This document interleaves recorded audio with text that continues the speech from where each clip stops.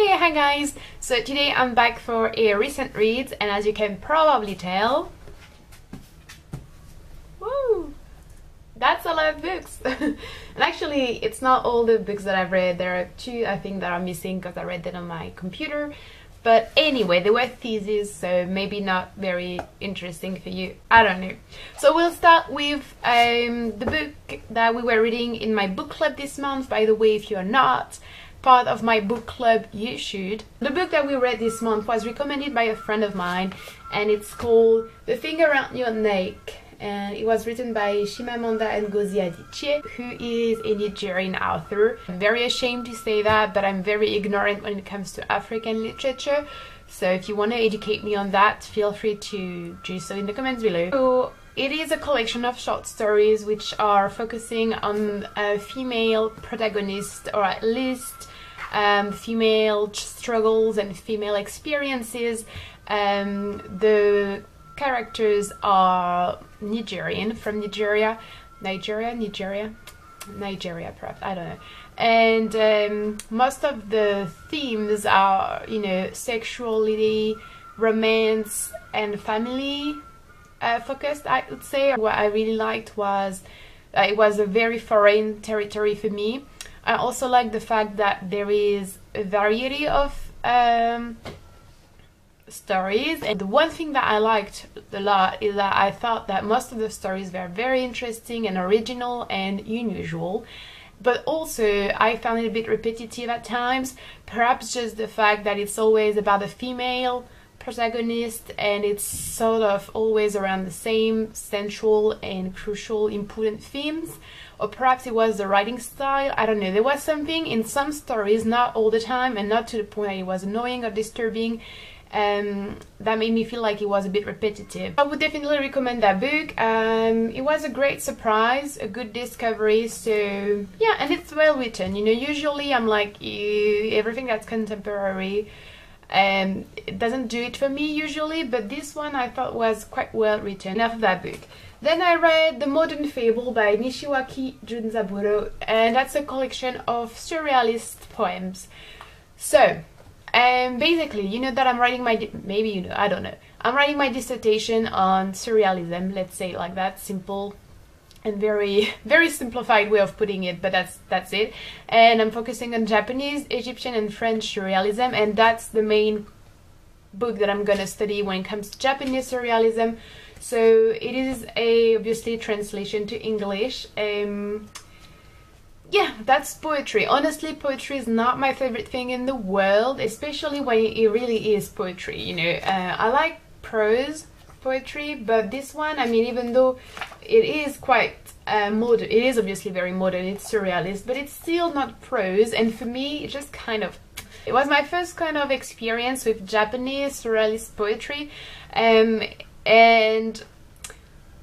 I don't know, maybe because it's a translation, and maybe because it's in English, and maybe because poetry is not my favorite thing, it wasn't as good, in my opinion, as French surrealist poetry, but maybe it's also because I can't really fully connect with it. But yeah, it's very interesting from maybe more like an analysis and study sort of perspective, because it's very modern, it creates new ways to write, it's very innovative when it comes to the language.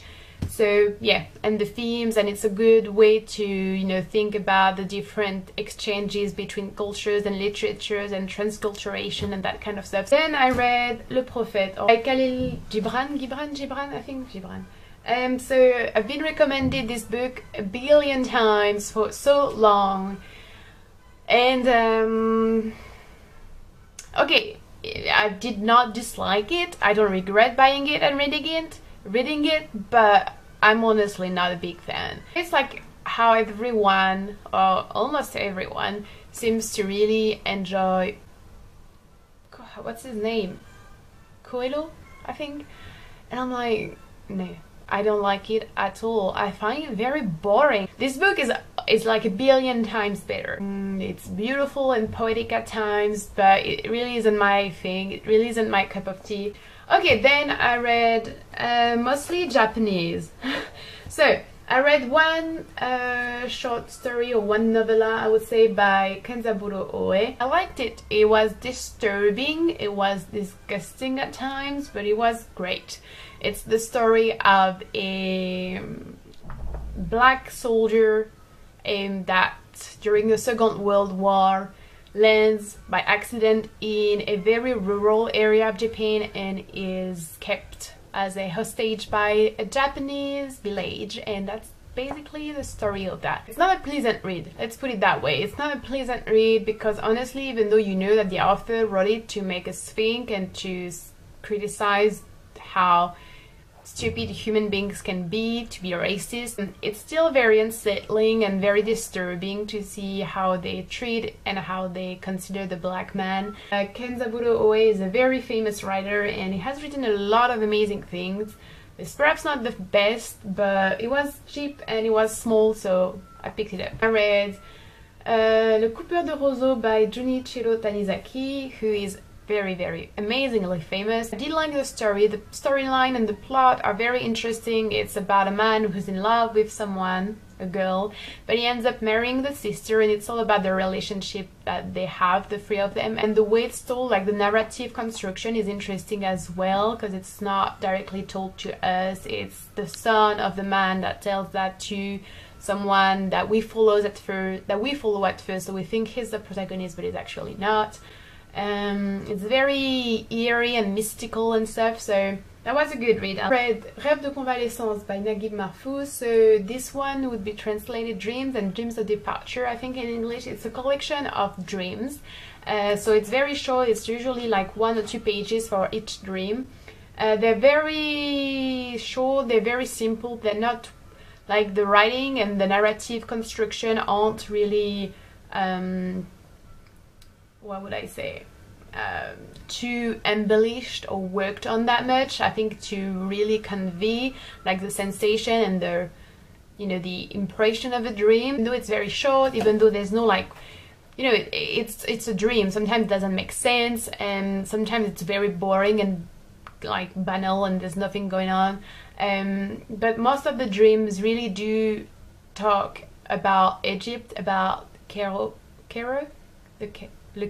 anyway, Cairo. Naguib Mahfouz, whom I'm gonna talk about probably in a video, is a very famous Egyptian writer who got the Nobel Prize, and he wrote extensively, like I don't remember exactly, but I think over 70 novels or 40 novels and 70 short stories, which is a lot. And he was a realist. He wrote about, you know, the daily life of people in Egypt and the struggle that they faced, and he was a very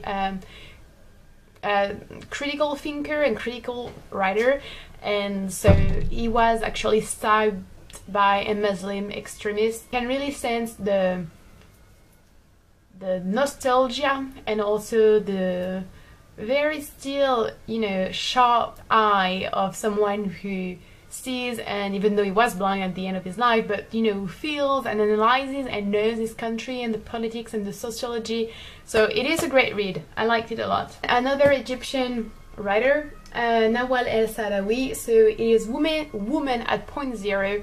I freaking loved this book. It was really amazing, so that also made me really happy because it's a more contemporary book, and I found it really nice. Even though it's a translation and it's contemporary, I still enjoyed it. And Nawal el-Saadawi is she dead? I don't think she's dead.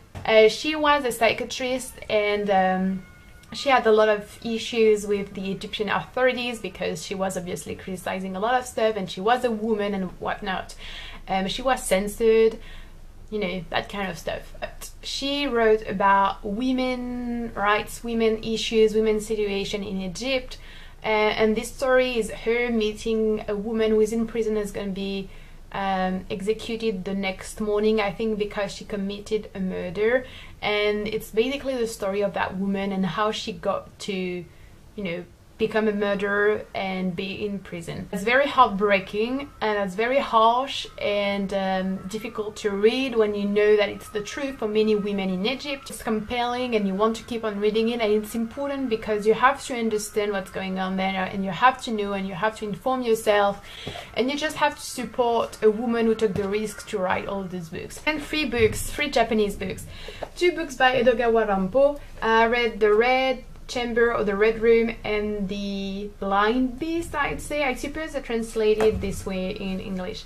So Edogawa Ranpo, sorry, is a bit of an old writer. I think it was the beginning of the 20th century, and he basically was like the one that introduced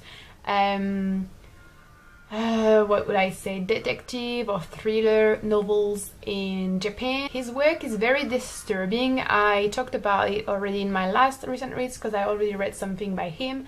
It's very disturbing, very sensual and sexual. A lot about, you know, how human beings can be perverted and how they can be cruel and how they can be like just wrong, but also how they can make it like almost like an art, you know. Like, it's very interesting to see the parallel between how his work is very, the style is very rich, very thought through, very worked on. You can sense that he really wanted it to be aesthetic and pleasing and beautiful, and you see the same sort of dedication and work and attention to details when it comes to the murderers and the rapists and the whatever that are committing murders and crimes in his books. Personally, I really enjoy reading that, so I'm gonna keep buying books by him. And last but not least, I read, I think it's called Tale of a Woman or Tale of My Mother by Yasushi Inoue. It's the last years of a woman who is becoming senile and completely forgets everything and loses her mind, and so her children are taking care of her and kind of like reflecting on the years that she had before, how she was when she was young, the relationship with her father, why she forgets certain things and not other things. It is a great read, it's a beautiful book, it's very moving and warm, and yeah, that's all I have to say really. So that's all for this month. I think I read quite a bit, and I hope you enjoy watching this video, guys. Let me know what you've been reading. Don't forget to check out the book club, and I shall see you later. Bye!